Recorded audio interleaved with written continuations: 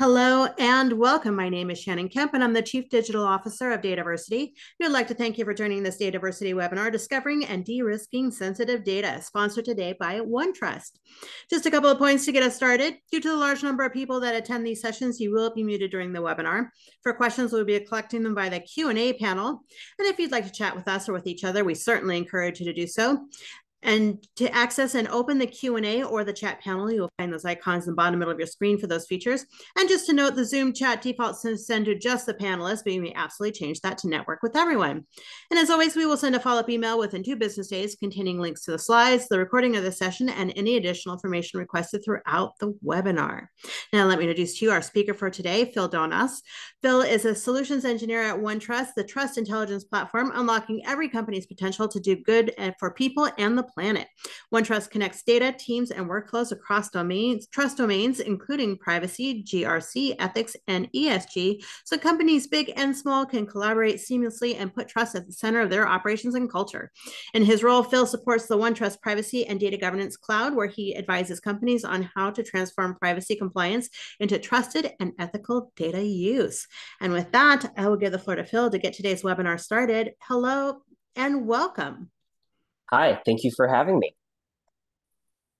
All right, so let's go ahead and dive right into it. I'll be able to speak a little bit more about my background and some of my experiences, both a data governance professional, a certified privacy professional, as well as a solution engineer with OneTrust. But today we are going to be talking about some of the most important topics that we've seen for a multitude of different businesses, especially looking at this regulatory environment that we're working with, and it's discovering and de-risking sensitive data.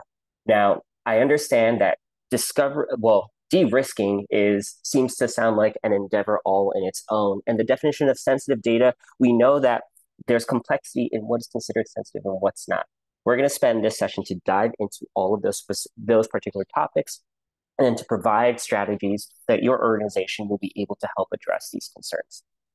All right, let's go ahead with it. So the agenda is we're going to start by talking about how things have changed with regards to data and security use. We're going to dive into a little bit of the history, some of the metrics surrounding what enterprises and organizations are dealing with when it comes to data today, and we're going to be able to dive into that.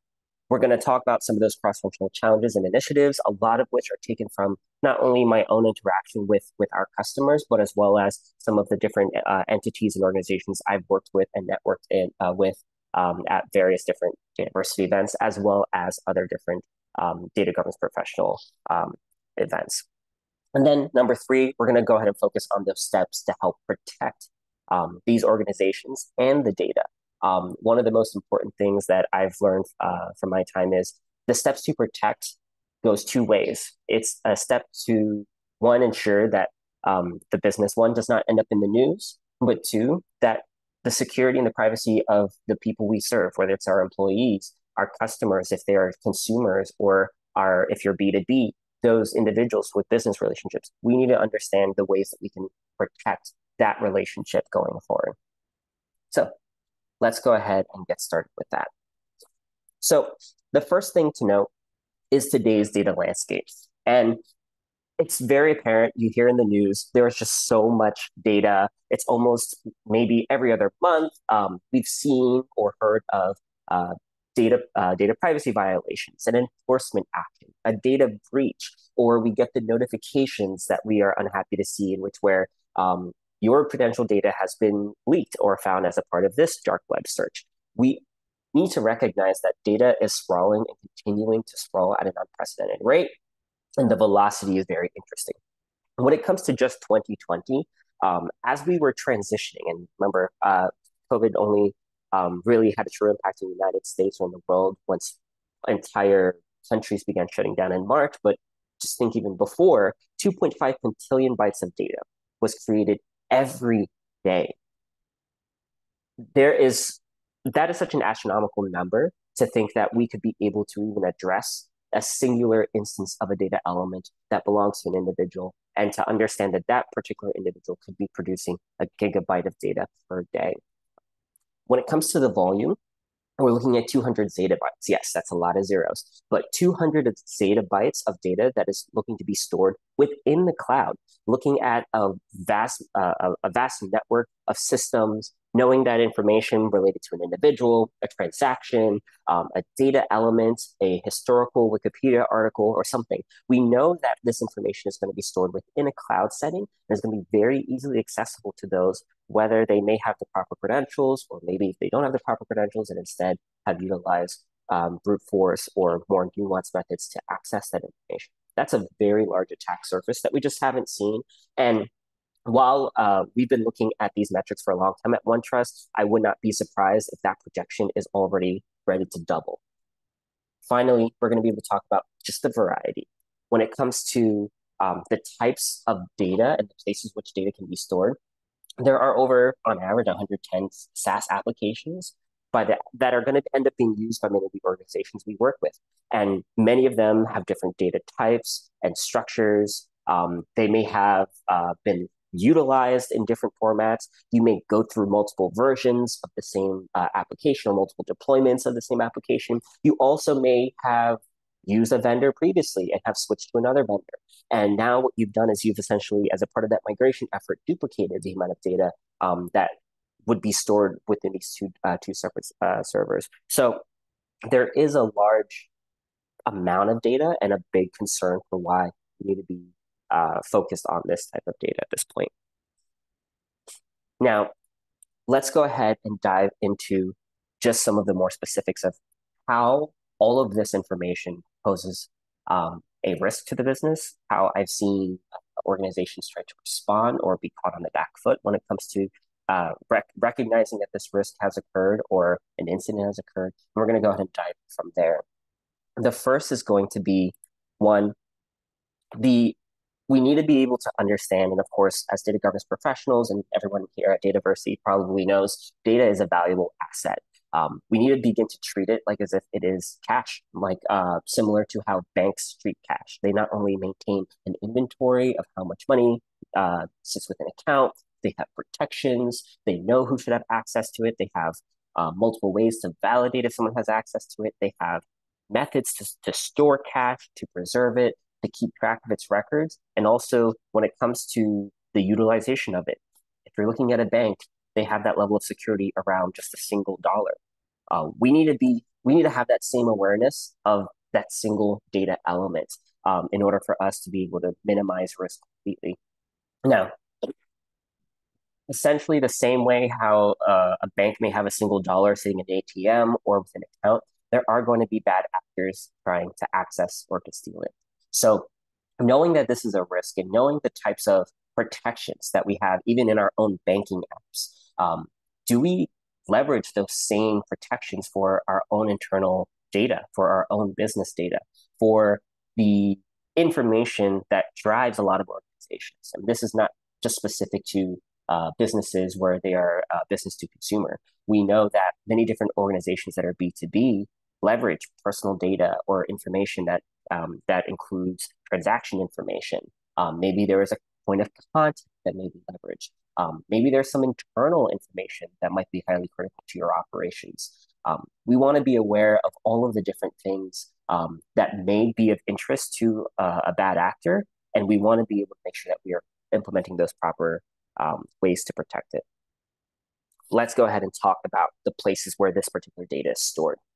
Now, previously, of course, we're aware of, and some of the organizations I've worked with, when they first started off as software companies, we've heard the old stories. They had a server rack within a room that had access to the internet via their internet service provider. And that's essentially where web applications for a long time lived.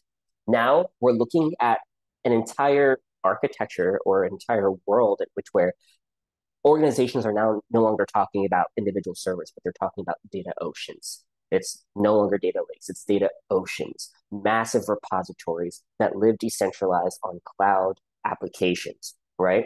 We know that now what we've done is we've now taken our single dollar bill or a single data element and have persisted copies of it in multiple different places for easy access, for security purposes, for recoverability purposes, But now what we've done is we basically just said, you know what, I will take $1 and I'll save it one bit as opposed to under my mattress. I'll put some here in my mailbox. I'll put some here behind under the floor mat. And we'll just hope that no one, right, comes around to any of these three places. We need to start to recognize that the benefits of leveraging this new technology of the cloud is now going to pose additional concerns to us. So we want to be highly aware of that as well. Thirdly, new privacy and data security regulations are introduced. Not only is it difficult enough to have to worry about these concerns, we now have a regulatory space that is really developing. It's really still in its infancy in relation to some of the existing financial regulations that exist in regards to cash, for example. If you are someone in the financial services industry, you are very familiar with the regulations that govern the retention of specific records of transactions, exactly how you are to communicate that, what is expected of an organization when it comes to securing assets. We are looking at a world in which where those regulations for privacy for data are just coming into effect, and we're now going through the process of growing and seeing organizations that are either brand new as startups having to deal with these for the first time. So a lot of technology has been built in this space. OneTrust was built in this space. And what we're looking at is we need to be able to account for this as being an additional risk in order to put pressure on things. So we want to make sure that we take this into consideration as well. And then finally, the data footprint. We've spoken on this before, right? The data footprint could showcase, could include data that simply just no longer serves a value to the organization anymore. There's a cost to retain that type of data. Duplicate data. We understand data duplication for accessibility, for purposes of convenience, but duplicate data, if it is sitting on multiple different data stores and not all of it is getting utilized, what type of risk are we presenting for ourselves by having those duplicate data elements listed? And then siloed data. This is in combination to many different problems we know in governance organizations. They don't want to end up becoming shadow IT, in which where there's duplicates of data, systems, ways in which where we basically create copies of data that maybe at one point served a particular purpose, maybe at one point served as a part of a particular initiative, and now there's just no use to it, and now we may not keep track of it. We may not recognize that it exists. So we want to be able to be aware of that as well. And then finally, no one wants to end up in the news. No organization wants to end up in the news, let alone for a regulatory fine or for having to mandatory to report in regards to an incident or breach. So knowing this, we want to be able to try and help organizations begin to address these concerns in a way that fits the modern age and requirements now. So one last thing that has changed is the way of doing business is evolving. Before, data was owned by the enterprise. It was clearly understood that the data that you collected was yours. Outside of that, there was no getting back at it. There was no asking an individual to delete that data. Once you got it, it was yours. Now it's no longer the case. Personal data belonging to your employees or to your customers is now owned by the individual. It's no longer, oh, I've been able to collect this person's relevant information. Now I can do what I please. No, you have to gather consent from the individual before you begin to use their information. You have to provide a method for them to request access to their data. You need to provide a mechanism in which where if the individual requests a deletion of their data or the right to be forgotten, that is executed within a regulatory dictated time period or deadline. So recognizing that this is a change in the way of doing business, as well as the amount of data that we have potentially on these individuals, it seems like an overwhelming problem.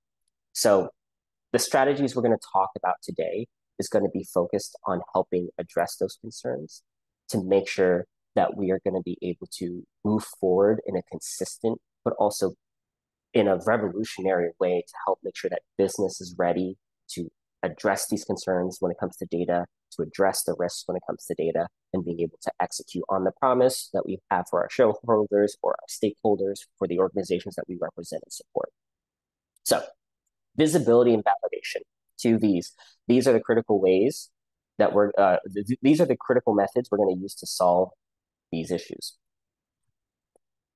Let's talk about current state of some of the organizations that I've worked with, I've seen working with in the past. I've been a part of these organizations previously. We asked, does this seem familiar? So at the current moment, we understand and may see that some of these initiatives, when it comes to understanding what data risk is, understanding retention policies, understanding access requirements, methodologies like zero trust. These are all similar initiatives carried across these many different silos. Just because a privacy office or team may comprise primarily of maybe a general counsel, a chief privacy officer, or an individual who sits more on the legal side of things, does not mean that they're not aware or concerned about some of the operations that may fall into IT risk management with security teams. So talking about what kinds of data that that an individual, an internal employee may have access to. What are the retention periods for certain data elements stored on these various SaaS applications? Do we have proper mechanisms to ensure that we can verify a person's identity before we provide them access to data, or verify a person's reason for why they should use certain data elements? Privacy is very interested in those same concerns. As well as from the space that I'm coming from, data governance, we see that these are all of the challenges that we run into when we are trying to enable businesses to be able to do more with data.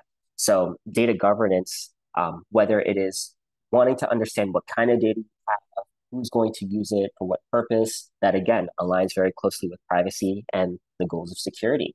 Data governance may be trying to understand the metadata. So more specifically, less so about what is contained within those rows, but what is the purpose and what is the access? What is the number of data that we have?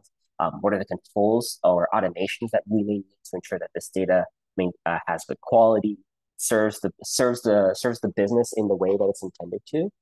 We want to be aware of those similar initiatives across all of these different silos. And essentially, the short answer is, you all could probably see this, but we want to begin to think about unifying these three different silos as a way for us to now begin to provide a holistic way to address this concern when it comes to data. Here's another challenge when it comes to these silos. This incentivizes a lack of visibility.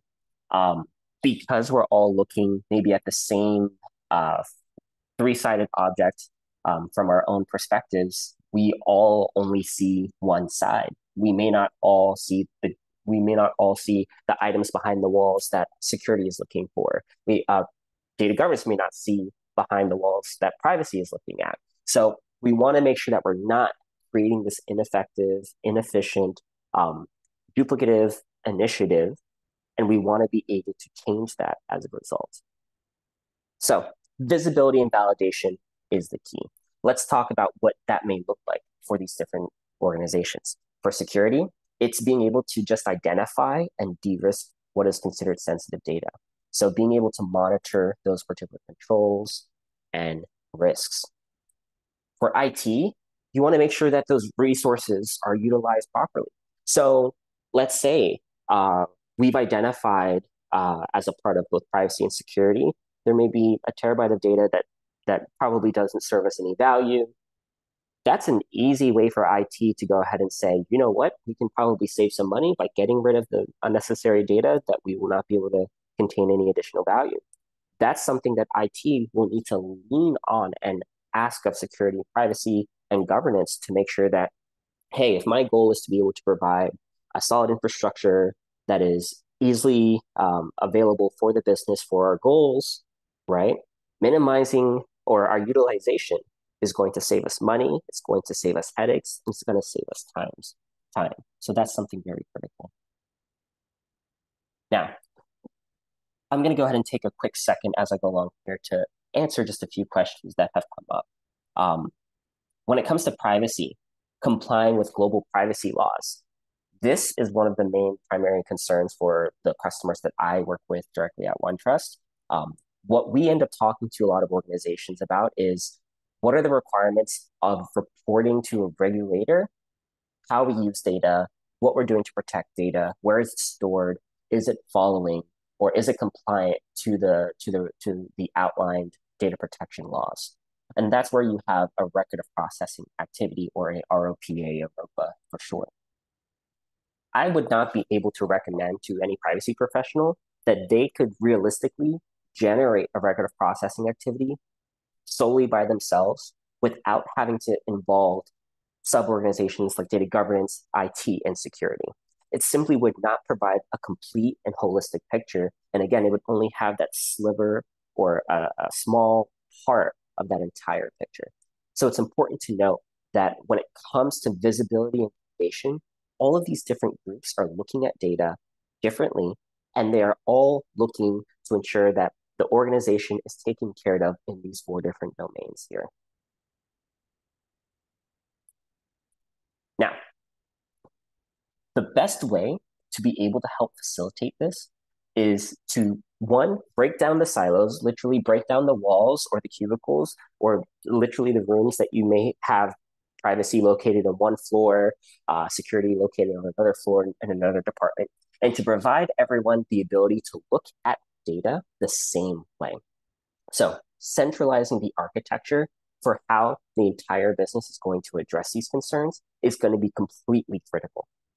One of the easiest ways to do that is to leverage a platform that is focused on leveraging automation, focused on using intelligence, focused on being able to go ahead and address the concerns of privacy, security, governance, IT, while still being able to make sure that you can consider the consumers and their rights, your stakeholders and their expectations of what your organizations are to accomplish, as well as the stakeholders of the data protection authorities, the attorney generals, if you're looking at the United States, who are looking out at businesses, looking to ensure that they are doing right by these consumers, keeping up that regulatory compliance, as well as being able to easily incorporate some of the requirements that exist within your IT standards and IT risk standards and frameworks, whether that's NIST, ISO, or audits when it comes to those initiatives. Having that all living within a centralized location helps you understand the what, the why, the where, and how. And this is where we're going to be able to provide that complete picture of all of those different requirements. So additional questions I'm seeing here. There are ISOs for sensitive data as best practices. Absolutely. Having those specific requirements already within the centralized platform is one of the best ways to help along with this process. I've had conversations in which where sometimes the first time some of these different organizations are meeting, it's actually on a conversation with a vendor. And at that time, they realize, hey, we're actually pretty aware of the same things, but you may be speaking about these things through the lens of, I need to be ISO certified, or I need to have the following controls as a part of the standard and framework, or I need to be compliant with the following data protection regulation. So this is where you're going to end up seeing those silos broken down, and to be able to help you easily now make sense of all this type of information. So what can I do to get started with this? Well, for me, the immediate concern here, and I see some of those questions out there when it comes to how discovery can play on this, but realistically, we have the capability through the advancements made in AI, the advancements made to discover and classify data. We can leverage tools out there that will help us actually identify what type of data we have. Not all tools are going to be able to provide nuanced context, but the what is going to need to be the first thing that you need still in order for agreement to come on to how you're going to approach this particular data going forward? What are the specific controls and risks that you've identified as a result of this? So leveraging a data discovery tool that intelligently classifies this data helps you understand where your data is, what it is, potentially who it belongs to, and then potentially what are the different ways in which regulations from the privacy standpoint, controls and frameworks and standards may exist from the information security standpoint, how those different items may reference the same data element, and how different requirements for retention, for policies may affect that particular data element. You want to be able to have that repository ready to go for your organization to then effectively protect and govern that data. So once you've gone ahead and discovered a particular data element, let's say some of the more highly sensitive data elements under California privacy law, let's say first name, last name, social security number, email, date of birth, some biometric data. Let's say we've identified that. One of the ways that we're going to best serve our organizations is going to then be ensuring that privacy isn't just the only person in the room for when you're trying to effectively communicate, hey, this is sensitive under this privacy law here. We shouldn't use this at all, or let's just get rid of it. That's not going to work. We want to make sure that privacy is embedded as a part of the operations for the teams who leverage that particular data. So privacy would need to be a part of marketing operations to ensure that whatever data is collected from the consumer, it serves a clear purpose. It serves the purpose for the time period that you need in order to facilitate that sale or transaction. And it is not utilized for any other purposes outside of that. Embedding privacy in that operation is going to help. Let's say we have additional, more sensitive information, like in the example, social security number. We're going to need information security to properly address who has access to that data, who should be able to view that data. Are there masking policies that need to be implemented? Is there going to be remediation actions that need to be taken on a regular basis? Is this something that you're going to have to continue to do on a weekly, monthly, yearly, quarterly basis, whatever that cadence is? We want to be able to help implement those specific controls, and we want to make sure that we're doing that effectively. And then finally, the enablement. We want to be able to enable all of these teams to be able to ensure that compliance can happen at the large scale for the organization and that data can be used responsibly. I can't say how many times there are conversations with marketing teams in which where marketing walks in and says, I want to use all this data for these various many purposes. And privacy, IT, data gov says, no, you can't do that, you can't do that, you can't do that. If these organizations already had an understanding of the requirements of one, the marketing team to say, hey, we're going to use this data for our next upcoming email campaign. Or, hey, we're going to use this data because we collected the consent of the consumer and they've allowed us to send them communications, let's say under this law, for a year. When you have that visibility of those other teams, you no longer have to go ahead and jump in to say, no, you can't do that. No, you shouldn't use this data. I've been in those circumstances where I've communicated with those different teams and everyone in the privacy office is like, why doesn't anyone like us? Well, it's because oftentimes you become the office of no. IT security, we've been there. They end up being the office of no, you can't go that. When we enable these teams to communicate, to have visibility on all that data from the get-go, it becomes a lot easier to start saying, instead of no, to start saying go. You end up saying, go forth with your marketing campaign, but implement these following requirements for me and you're good to go. Go forth and release this new data product. And also make sure that you're applying the following security controls. That is the enablement that we're going to need in order for us to effectively reduce the risk that we have for having this data, for holding on to this data, while also making sure that the organization's purpose and goals are not burdened by this requirement as well. So let's go ahead and talk about some of the key questions here.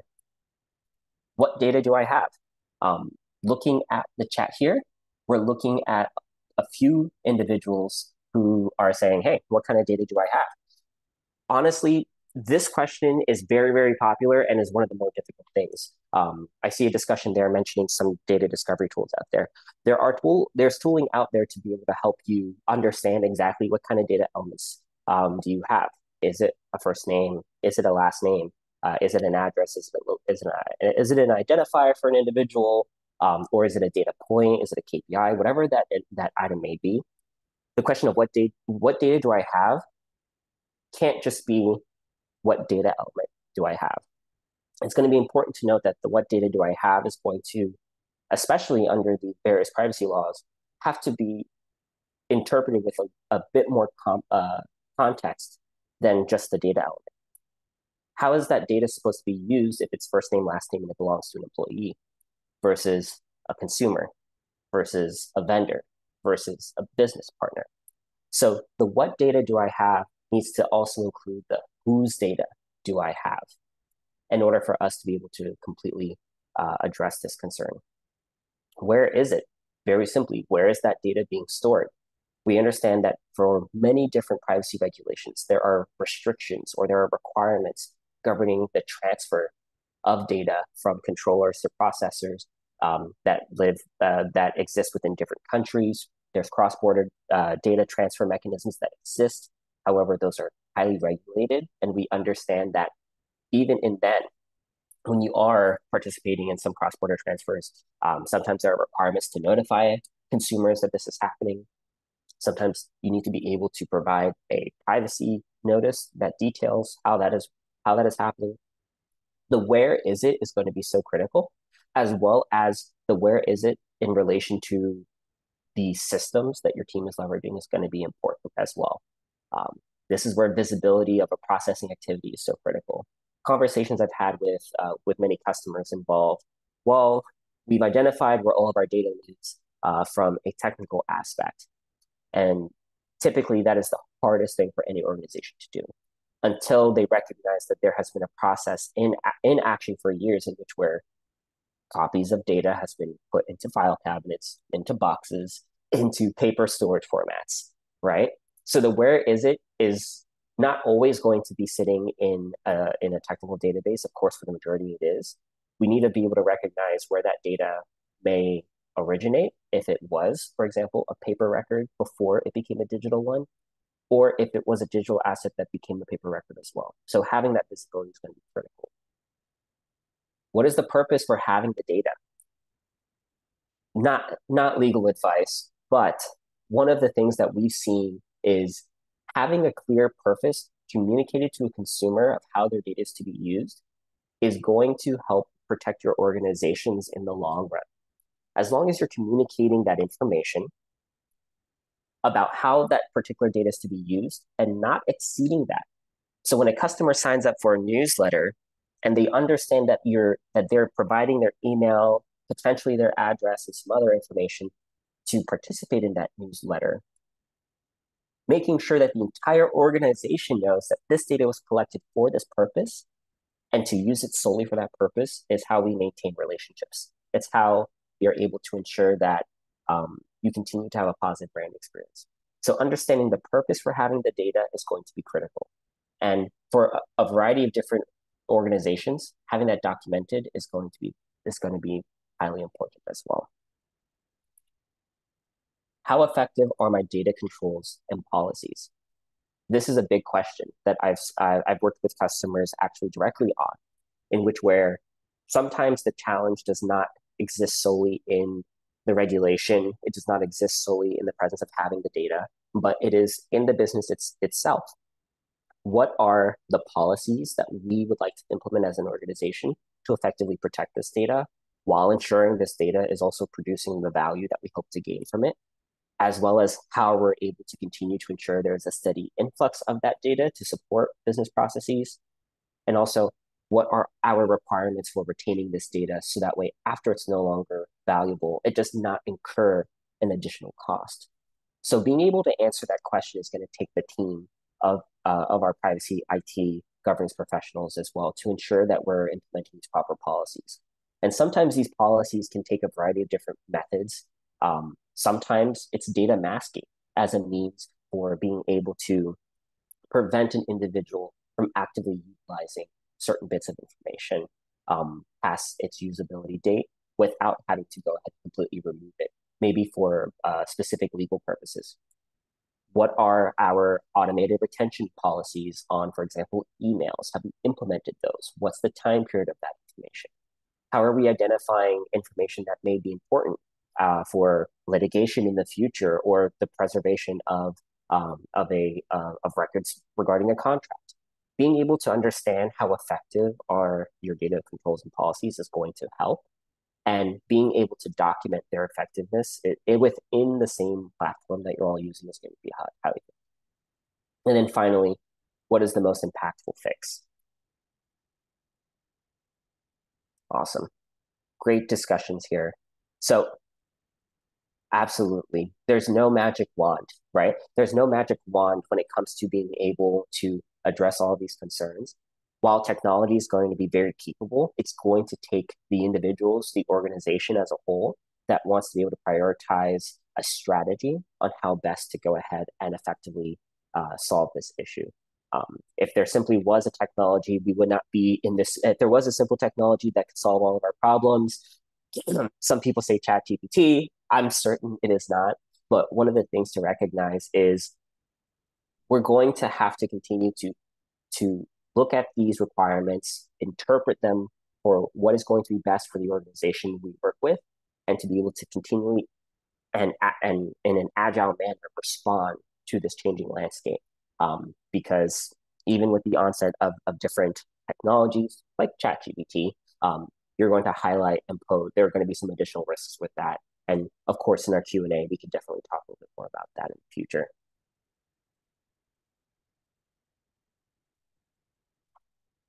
Awesome. So let's talk about prioritization when it comes to reducing these risks. So the first is going to be, of course, locate and inventory sensitive data. Start from the basics. And this is what we work with our customers with all the time. It can be overwhelming to have to try and understand the purpose for data, to understand where data is moving, how all of those relationships exist. But in reality, the first foundation you need to be able to have is what data sources contain my most high-risk data. What are the data elements that if stolen, a bad actor would be able to monetize for themselves, be able to use against potentially our consumers, be able to cause harm or endanger the organization or the brand, right? So locating and inventorying that sensitive data is going to be highly critical. The question of, do I have sensitive data stored in systems outside of governance policy? Requires a discovery initiative, right? That discovery can be led with automation as a means of being able to address the vast majority of data elements. And then they're going to require the careful assessing of individuals, people who actively use that data or who govern those data sources, communicating with them to be able to identify, have they covered all their bases when it comes to the data that they have within their stored assets. Number two, we want to be able to help automate remediation. Remediation is, and I've been a part of, I want to say maybe 3 or 4 remediation exercises in my career, all of which took over 6 months minimum. And that was for just my portion in that remediation process. Remediation is difficult. Effectively being able to address all of the requirements of a remediation. So whether that may be, one, if data is over this age, don't do anything to it, just delete it.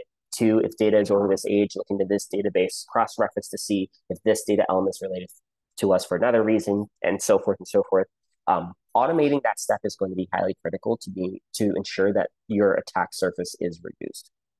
So what processes and policies do you need to reduce that risk is going to oftentimes come from the strategy of your data governance organization, as well as those requirements from InfoSec and privacy. Automatically apply and enforce them at scale across all of your data. Even better, leverage a tool that allows you to implement those policies directly within those assets, right? So if you can both scan that information as well as apply that specific retention policy or enforcement action, on that data source, you're going to end up leveraging a level of automation that really helps organizations minimize the attack surface from both internal and external threats. Number 3, report progress and risks to stakeholders. I want to sort of update this to be more clear and say, as opposed to communicate risk reduction and process improvements to the business, I want to say this is a step that needs to be treated as educational. We need to educate the risk reduction and the process improvements. We need to educate the business about our activities in a way that is understandable to how we are taking part in the revenue generating or the enablement of the priorities of the orgs we work with, right? Oftentimes, these requirements, and as professionals, we can get bogged down in these requirements.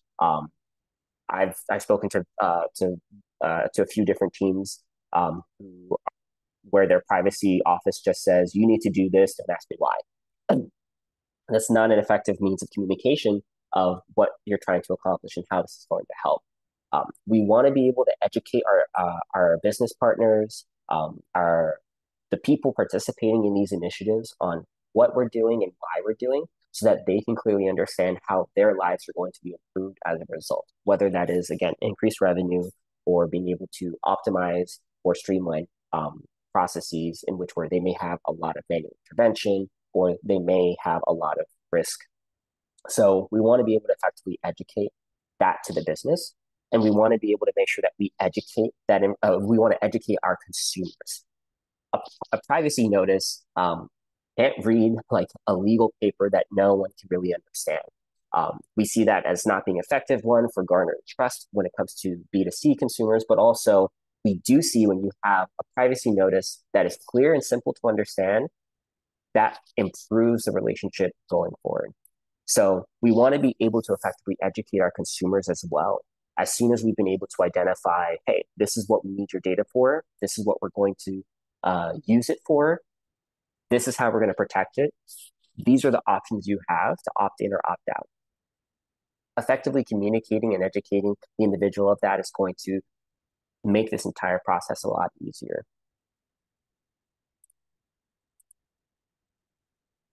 Let's talk about more specifically some of those processes and how to implement them. Technical control validation, detecting at-risk data. So initiate controls like encryption, masking, and access, leveraging, again, the same capability for you to be able to discover that data, to be able to, within the same platform, go ahead and initiate those controls, encryption, masking, and access, especially at the data source level. So not at this object level that sits within a massive integration and that requires a lot of upkeep and lift, but being able to implement something that can easily say, you know what, here's a policy for this particular data type, implement this policy and have that system help you execute that policy whenever we've identified it. That's going to add a lot of value. It's going to be able to help you effectively address the data element where it lives, and making sure that you're not interrupting business processes any further, right, by having to leverage additional technologies that may be more invasive. Retention orchestration, document retention schedules. Being able to enforce deletion in downstream systems, of course, is going to be the best, most effective way to minimize that attack surface and ensure that the systems that your organization is using are, one, not burdened by having to maintain large databases of data that may not be useful. Two, ensuring that reports remain accurate and relevant so that duplicate data is no longer an issue. And three, making it so that way when these retention schedules are properly executed, or when these policies are properly executed, the downstream systems and the individuals know can expect a clean environment for them to work with, as well as they are aware of how these policies may affect their jobs, right? So it's important to be able to have proper retention orchestration there. And then finally, this is really more from the introduction of privacy requirements, but data usage requests. honestly, the best way to help facilitate this is to automate it. Um, there are organizations who either solely have manual processes around data subject access requests. Um, that is a difficult thing to have to do. It requires a lot of manpower. If you don't already have broken down silos across privacy, IT, security, data governance, then having to facilitate a DSAR request on your own while just given access to a ton of data sources, it's not fun. I've had to facilitate one myself. It is certainly not fun. So leveraging automation here is going to be critical. Again, if your data discovery capability already knows where data elements live, it already knows where to look. If you gave it a first name, last name, and an email to identify an individual, leveraging that same architecture, that same capability to then automatically fulfill the request, whether it is an access request, rectification request, deletion request, is how we're going to be able to help save time. And of course, encourage the consumer, if it is a data deletion request, to reinvestigate that, to consider reinvigorating that relationship with that organization. Helping to effectively protect the individual's rights is one of the strongest arguments for doing business with any organization. So being able to leverage data usage requests through automated means is going to be highly critical. What other activities exist? Data retention, we've spoken on that a lot. Access and control, masking encryption, cloud migration, of course, regulatory compliance, and lastly, 6, unexpected data. Data discovery will be able to help with unexpected data, the places where you've identified data that your organization may not be aware that you have. This is an attack surface that for many organizations, while you feel like you have an understanding of your processes, of what is stored within your data sources, it's the unexpected data, it's the accidental collection or the collection of data, not really recognizing where that data was going. If it's going into a black box and you don't know what comes out of it, being able to identify that unexpected data is going to help cap the opportunity for a bad actor to take advantage of that unexpected data. So this is how we're going to be best aware of all of those different requirements here. Now, with that said, we've spoken a lot about some of the capabilities that we do recommend for being able to address this new and changing landscape. For some additional information, you can go ahead and visit onetrust.com or email me. I have my email here. And now we're going to go ahead and take the time to open up the Q&A portion. Phil, thank you so much for this great presentation. And just to answer the most commonly asked questions, just a reminder, I will send a follow-up email for this webinar by end of day Thursday with links to the slides and links to the recording. You tackled some of these already, along the way, but I wanted to bring, this question came in, and if you have questions for Phil, feel free to put them in the Q&A portion. This question came in, but I want to ask it again because the debate continues. What is sensitive data and is age sensitive data? And I want to take it even a little bit further. I heard a question earlier. It's a photo of somebody. Data. I'm going to go ahead and say yes, but it depends. And this is where the silos need to break down, because the definition of sensitive data is going to simply change for each business and organization. The places you operate are governed under different rules, and those different jurisdictions have different rules on what is considered sensitive data. And this is why this is so important that your teams are involved as a part of this initiative. Because yes, under certain laws, a photo is considered sensitive data, right? A social security number may be considered sensitive data. Biometric data might be considered sensitive data. And in other places, those things are not even near close to being considered sensitive, right? So it's important to know and to understand what those requirements are. If you look at the OneTrust platform, we're able to help with that when it comes to helping you understand what is sensitive under those different requirements you may have. But again, right, it's going to change for every single organization. And it's important to be able to have a process. I just simply assess that, right? That initial assessment will help organizations a long ways there. Thank you. So, Phil, what do you think about classifying the data into several different buckets from a sensitivity perspective? That's a good question. So classifying that data, once we've identified its nature, if it's sensitive personal data and so forth, the classification is going to have to serve the business, right? Some of the organizations I worked with were B2C, right? Their classifications of that sensitive data may follow the following. Is this data related to marketing activities? Is this data related to a contractual obligation that you may have for that consumer, right? What's required for marketing is not what's going to be required to process a credit card, for example, right? So being able to classify that data is going to be critical, as well as having the business be in agreement on what level of risk, right, of storing that data and using that data is going to be important. I give my email out all the time, so I would not classify my email as more sensitive, right, other than my personal credit card or my personal phone number, right? Depending on the organization, you're going to have those specific requirements. And that's where, as a part of the assessment period or the discovery period, that discovery period typically brings out a lot of the places in which where you're able to say, well, you know what, email may be lower sensitivity for our organization because we use it all the time. We freely collect it as well as people freely give that information. However, if that email address is also associated to credit card and billing information, right, then we may have a different conversation. We may need to think about how we will score that particular presence of data there. Thank you. And can you talk a little bit about the tools and processes to discover sensitive data? Yeah. So data discovery primarily, if you think about it, is a way for you to be able to just go ahead and identify the presence of that data element.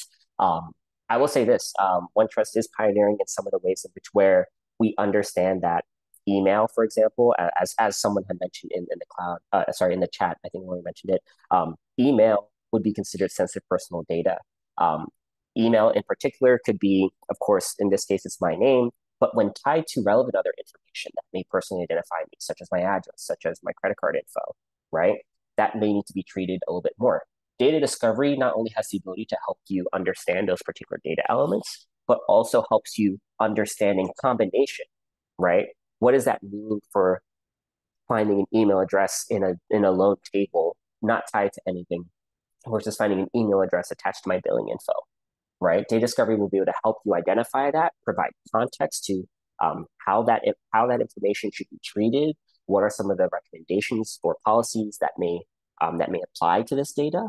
And from there, if you have a data discovery solution that is also integrated as part of your ecosystem, it can help automatically implement the controls. So once we find that data, we're able to identify, make sense of the policy that it falls under, and then immediately then providing the action in order for us to protect that information. Data discovery goes a long way with that, as well as the ability to, again, map that discovered data to the regulations and the requirements and the risks that you may identify as being pertinent to the organization. So mapping that data back to go ahead and say, not only did I discover that my email sits within this particular data source, but I now can put it into context. Oh, that email came from this marketing campaign, or it came from this web forum, or it was collected from this call center, right?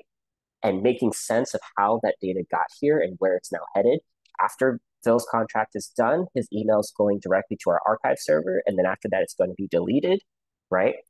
Having that full picture is going to be super critical, and that's where data discovery can also help in that initiative there. Perfect. So, okay, Phil, I have to ask the big question. AI. Yes. Yes. even here at the conference, so many people are like asking about this AI. And so what ways can AI impact our governance strategy? What strategies exist to help mitigate risk in this space? I don't want to oversimplify it, but it similarly boils it down to, we need to know what data is used in AI, how it is to be leveraged within it, and what is the potential of that data to be accessed from that AI model. I can probably plug in information related to any publicly known individual, Elon Musk, into ChatGPT, for example, and get a complete written up overview of his background and any information. Whether it's correct or not is up to the the engineers over at OpenAI. But that information could be sensitive, could be personal in nature. Did Elon consent to that? Well, I mean, he's a public figure, it's different. What if a smaller individual's information that made it out there or was included in that particular model?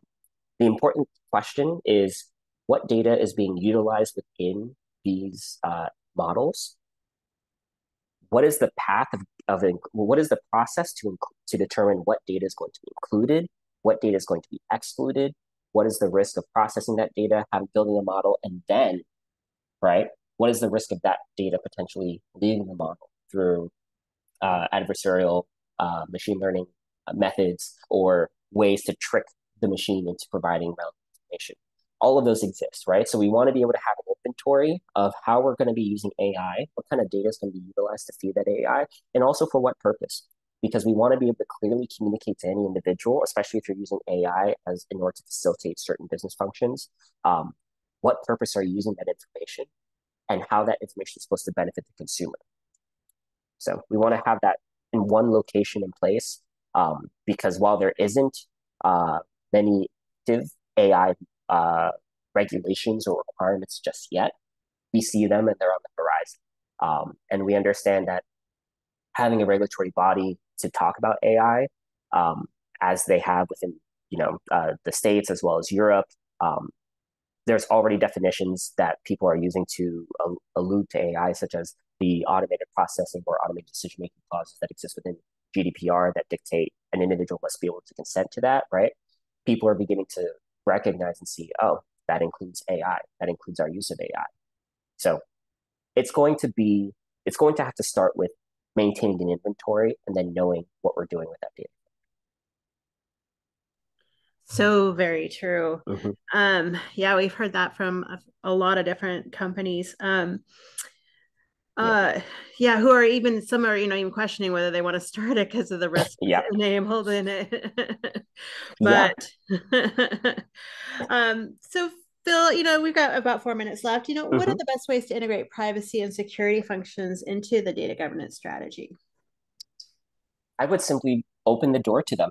Um, one of the things, even before you leverage technology, or even before you begin the process of building a data catalog and providing them access to that, I would say open the door, right, and highlight and align on your goals with those other teams. Help them recognize you're not there to do their jobs, they're not there to do yours, but instead we are all working towards the same ultimate goal, which is to enable our organizations to be able to use the data that we want to, right? So opening the door is one of the first steps.